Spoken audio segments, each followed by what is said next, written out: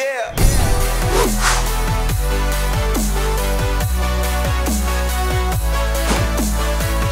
Well, it has been a wild 24 hours.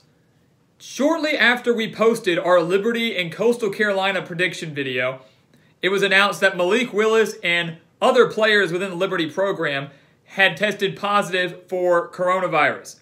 As the day went on, rumors began to circulate that the game was going to be canceled and that Coastal Carolina was instead going to play BYU down in Conway, the site of College Game Day. And this morning, that rumor proved to be true. Forget Liberty Coastal Carolina. We are now getting to see BYU and Coastal Carolina. So sure, it might not have that great backstory of that old FCS Big South rivalry, but this game has the chance to be even better than the game that we were originally going to see on Saturday. So welcome back to the Gridiron Expert, breaking down everything you need to know for number 13 BYU and number 18 Coastal Carolina, now being played at 4:30 Central Time on Saturday afternoon. So a lot of shakeups, scheduling shakeups. I mean, you've got the time shakeup, you got the opponent shakeup. This is just the type of season that we are dealing with and the type of year that we were having to deal with. But credit to BYU and credit to Coastal Carolina for quickly finding a replacement, and BYU willing to make the long trip out from Provo all the way out to Conway to play this game. One that can certainly boost both teams' resumes here, as each team is sitting at 9-0, and again, in the top 20 of the college football playoff rankings. So this is a great opportunity for both teams to get what will absolutely be their best win of the season, regardless of who wins this game.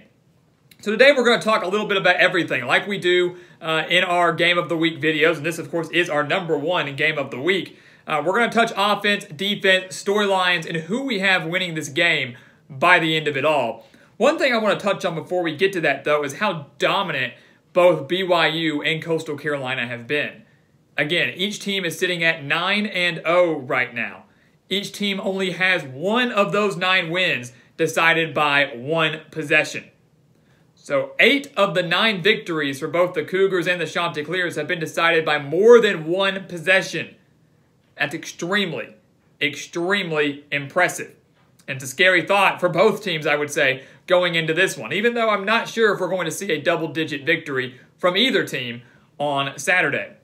We enter this game, guys. BYU is a 10-point favorite on the road. So despite coming into this game with very short notice, today is Thursday. The game was announced it would be played on Thursday. They're playing the game Saturday afternoon. BYU is still a 10-point favorite on Saturday. That spread, again, brought to you by BetNow.eu. Make sure to check out their link down in the description below and use our promo code GRIDIRON over there for that 100% sign-up bonus and that $1,000 cash sign-up bonus as well. So all their spreads are constantly changing. Some great plays over there. We enjoy using them. We've loved partnering with them for over the past year now, and I can promise that you will not regret doing the same. So make sure to go check out all the info down in our description.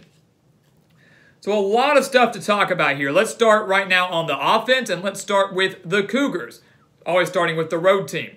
BYU, you know, they are playing their first game in 2 weeks. So while they are getting a short notice on this game to go out to Coastal Carolina to play, they certainly will be well rested. They certainly will be well rested and prepared for this one. And they have one of the best offenses, I would say, in the entire country. Now, you might look at that and take it with a grain of salt because of their lack of strength of schedule, I guess I would say, the weakness of their schedule. But still, to put up the numbers that they're putting up and to beat the teams the way they're beating them, not many teams, I think, could do that. I genuinely don't. The Cougars are averaging 47.6 points per game, 535.8 total yards per game. And they are led, of course, by one of the best quarterbacks in the country right now in Zach Wilson, who has thrown for over 2,700 yards. 26 touchdowns and just 2 interceptions. And let's keep in mind that on occasion, he likes to show off his mobility. He has 8 rushing touchdowns on the year. The 34 total touchdowns, just 2 interceptions for Zach Wilson. Again, up there to me as a top 5, top 6 quarterback in the entire country this year. You look at BYU, again, you want to look at their stats a little bit closer. 333.4 passing yards per game, from Wilson and this Cougars offense, also led by their top wide receiver in Dax Milne, 906 yards, 6 touchdowns on the year. So fantastic chemistry between the wide receiver and Zach Wilson. And then you look at their running game, averaging 202.3 rushing yards per game, led by Tyler Algier, 851 yards and 11 touchdowns on the year. So your quarterback, your running back, your wide receiver, that's just your top wide receiver. There's plenty of other ones. BYU's loaded from top to bottom. And they're certainly one of the more physical teams, I would say, in the entire country, because while they're so explosive offensively, they have a lot of protection up front. They win their games in the trenches as well. The offensive line for the Cougars only allowing 8 sacks all year long. 9 games, 8 sacks. It's pretty dang impressive. Coastal Carolina, let's touch on them. The home team, a historic moment, a historic game for them. The first time College Game Day has ever come to Conway, South Carolina. They're having one of the best, if not the best season in program history. Again, it was not too long ago that Coastal Carolina was a member of the Big South in the FCS. And now here they are, undefeated, 18th in the country, clinched themselves a spot in the Sun Belt Championship game, and are looking for what could arguably be the biggest win in program history. So a lot of excitement and energy and passion into this fan base, into this program, and obviously surrounding this game on Saturday afternoon. The Chanticleers are averaging 38.7 points per game. So right on up there, I would say, with the explosiveness and high-octane offense that BYU also has. Like BYU, Coastal Carolina is very, very balanced. 226.3 passing yards per game, 222 rushing yards per game. So they own that slight rushing edge above BYU when you look at the stats. BYU certainly owning the passing edge if you're just basing it off the numbers. But Coastal Carolina, what's been so impressive to me and what Jamie Chadwell did early on this year was giving the reins to a freshman quarterback in Grayson McCall. I think that's a brilliant coaching decision, and it obviously has paid off big time for him. Grayson McCall, 1,747 yards on the year, 20 touchdowns to go along with 5 rushing touchdowns, but 20 touchdowns through the air to just 1 interception. Freshman quarterback, you're undefeated, 9 games, 1 interception. Again, I don't know many quarterbacks in the entire country that could pull that off. Again, say what you want about strength of schedule, quality of opponents, I do not care. That's unbelievable. So Zach Wilson and McCall both taking fantastic care of the football. This could be a game where whichever quarterback throws the first interception, whichever quarterback finishes with the most interception, that could very well just be 1. Maybe that team wins. Maybe that other team wins. So this is going to be crucial here on who takes better care of the football because neither Wilson or McCall make many mistakes. And that's going to be a great sight to see on Saturday. You don't want to see games with that many mistakes. You look at the rest of Coastal's team here. We talked about BYU and some of their top players. You look at Coastal Carolina. Javon Hiley, the top wide receiver for the Chanticleers right now, 682 yards and 8 touchdowns in this year alone. To some, that might not sound like a lot. But when you look at Hiley's stats from the past 2 years combined, Hiley already has more touchdowns this year than he had in the last 2 years combined. And he needs just 18 reception yards in this game on Saturday to eclipse the total reception yardage from the past 2 years combined as well.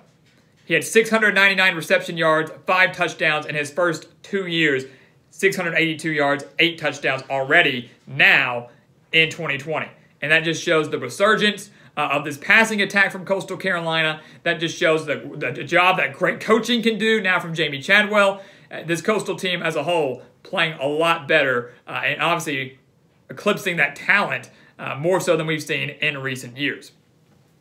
So both offenses, guys, I think that's going to be your storyline. One of the biggest storylines is the quarterback play. We mentioned with Liberty and Coastal, we expected to see Malik Willis and Grayson McCall going at it. We said it would be a battle of 2 great quarterbacks. That doesn't change here now between Zach Wilson and Grayson McCall. You look at the defense for BYU. That is a major, major strength for them. Look, they're one of the more complete teams in the entire country. And again, say what you want about their schedule. But I still believe this is a top 10 team in BYU. I think they were really majorly disrespected by the College Football Playoff Committee, initially ranking them down all the way at 14th. And now they've only moved up 1 spot to number 13. But their defense should deserve just as much credit as their offense for the success they've had in 2020. The Cougars are allowing 13.9 points per game in just 293.3 total yards per game. Again, we always say if you are holding people on average to under 300 yards per game, that's really, really good. Really, really good. You're up there as one of the better defenses, I would say, in the country. BYU certainly is that. Contained within that 293.3 yards per game, the Cougars are allowing just 89.1 rushing yards per game. And that is the number that I want to circle the most and focus on the most here, is the fact they're allowing well under 100 rushing yards per game. Meaning Coastal Carolina may have to rely solely on Grayson McCall and this passing attack because they might not be able to generate any success on the ground. And that could be an issue. If you make Coastal Carolina one-dimensional, you can start focusing more on the pass if you're BYU's defense. Not have to worry much about the run because you know they're not going to break off a big one. So that's something you want to keep your eye on here. BYU's run defense, one of the most stingy run defenses in the country. Can they keep it up on Saturday? And the final point I want to make with the Cougars here is we talked about how dominant they are in the trenches. They're so great up front, great protection on the offensive line. They've done a great job really just getting penetration on the defensive line, tackles for losses, pressuring the quarterbacks. But the one thing BYU hasn't done as well as others is creating turnovers. 9 games, the Cougars have just 12 turnovers, have forced just 12 turnovers, 7 interceptions, 5 forced fumbles. And while that's not bad, certainly not bad, they're certainly winning in the turnover margin, that's going to have to change here on Saturday. You're going to have to certainly win the turnover margin, the turnover battle on Saturday against the Chanticleers. Again, a team that does not make many mistakes.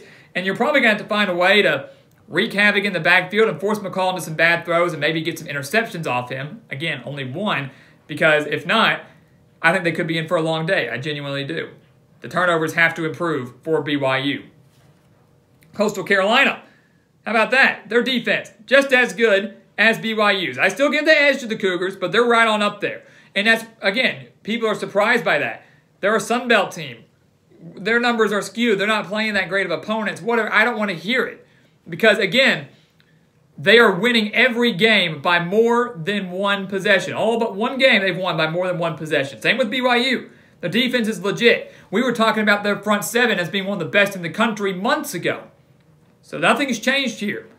The Chanticleers allowing 16.8 points per game, 322.2 yards per game. The key number and concern for me, though, is that the Chanticleers are allowing 140.3 rushing yards per game. 140.3 rushing yards per game. So, could this be a big day for Tyler Algier? Could this be a big day for the BYU rushing attack? 140 rushing yards isn't that bad, and certainly we've seen worse numbers. But when you see how explosive this BYU team is, when you see how physical and strong they are up front on the offensive line, the ability to create lanes for their running back, the ability to create time for Zach Wilson in the pocket, could that be an issue for this Coastal Carolina team? Because this is certainly going to be the most difficult offensive line that Coastal has faced all year long. Something you want to watch out for. The one thing the Chanticleers do well, though, and we're going to talk more on it later, is creating pressure, but also forcing turnovers.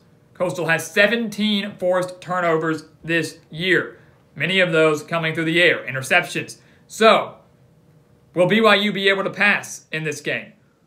Will Zach Wilson be able to generate any success? Will this be another lights-out performance from him? Or will this be a game where maybe he struggles a little bit? When I look at it, guys, when you look at the 2 defenses, this is a game really where you're going to question, can BYU pass? Because Coastal certainly does a better job of against the pass, only allowing 181.9 passing yards per game. And will Coastal Carolina be able to run? As BYU has one of the best rushing defenses in the country.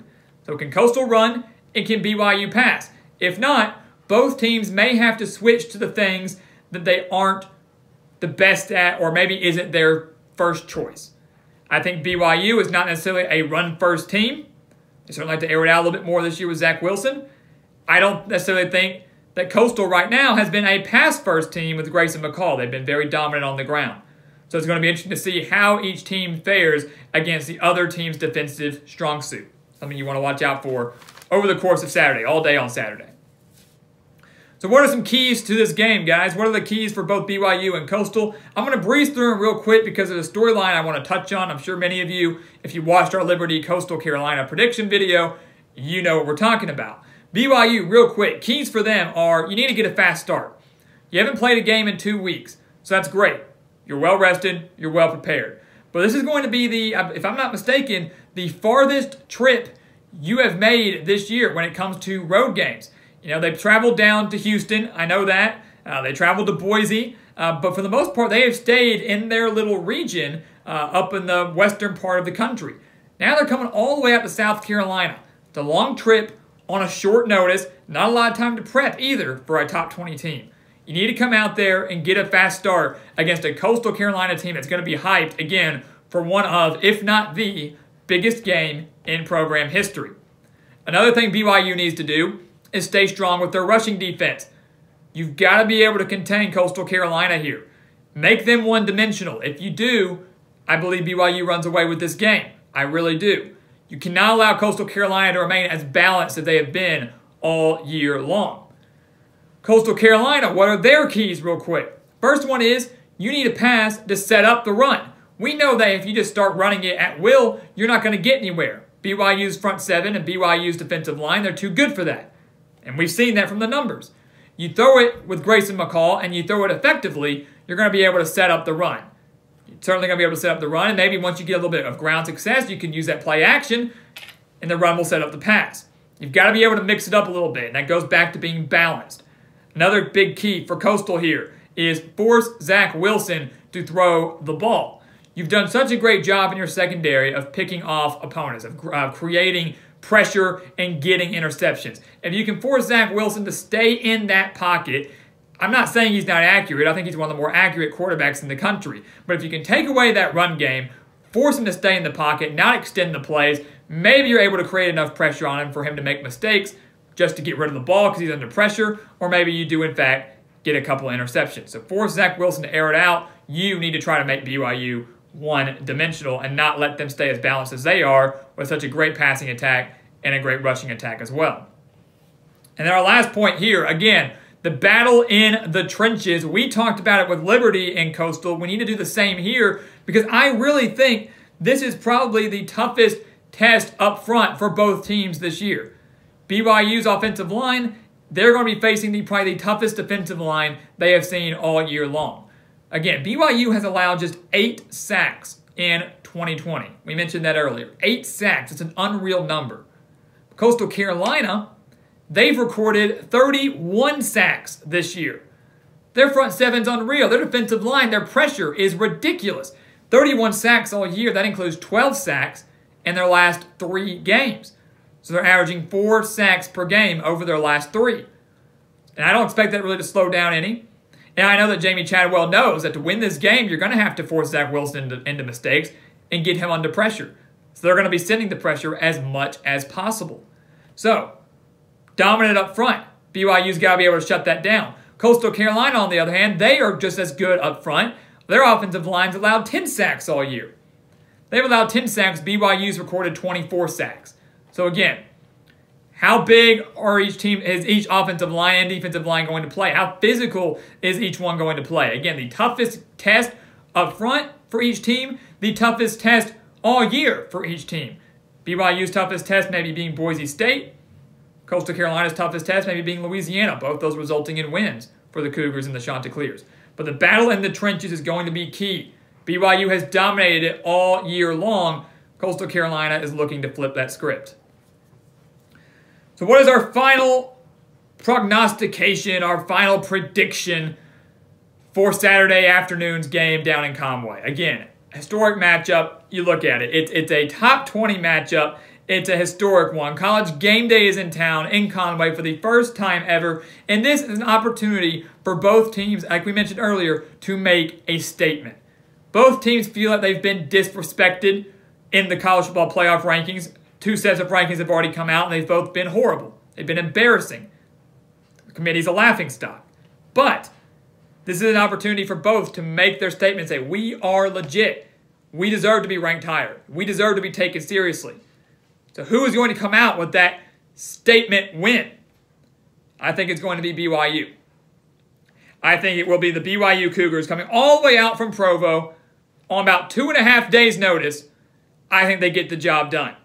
You look at BYU right now. I think they're bigger than Coastal Carolina. I think they're more physical than Coastal Carolina. And I certainly think that Kalani Sitake's squad has a chip on their shoulder after getting disrespected by the committee. Many, including myself, had BYU as a top 10 team. To see them ranked 14th in the initial rankings was just plain disrespectful, regardless of their strength of schedule. Regardless of their strength of schedule. This is a dang good team. And quite frankly, BYU can't help their strength of schedule in a year like this. They're doing everything they can to improve it with a game against the Chanticleers. So all of that taken into account, I think BYU and their very balanced and explosive offense has just enough to come into Conway and escape with a win. But don't be mistaken, don't misunderstand me. This is going to be a very close game. This is going to be a very close game. I think this will be the second one-possession victory for the Cougars. It's going to be a one-possession game. But in the end, it is going to be BYU that escapes with a victory, that improves to 10-0, that more than likely finishes 11-0, but will still miss out on the college football playoff. It's just simply not going to happen, but this is still a huge, monumental victory for this program and a resume-boosting program for this win as well.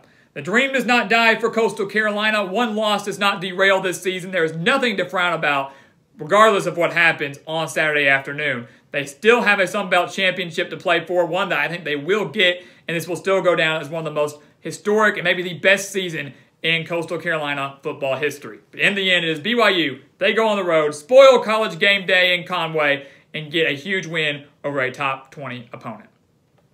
So guys, thank you so much for watching us here at The Gridiron Expert on YouTube. Make sure to continue to like, comment, subscribe, and share our video. And also make sure to check out everything down in the description below. Sign up for our expert picks, our spread pick on this game and countless others for Week 14 can be found on our website, thegridironexpert.com, as well as our weekly newsletter, our Patreon account and exclusive content over there, and the BetNow promo code. All of that stuff that will benefit you, the diehard college football fan, can all be found right down there in the description. And once again, guys, as always, thank you so much for watching, and we'll see you next time right here on The Gridiron Expert.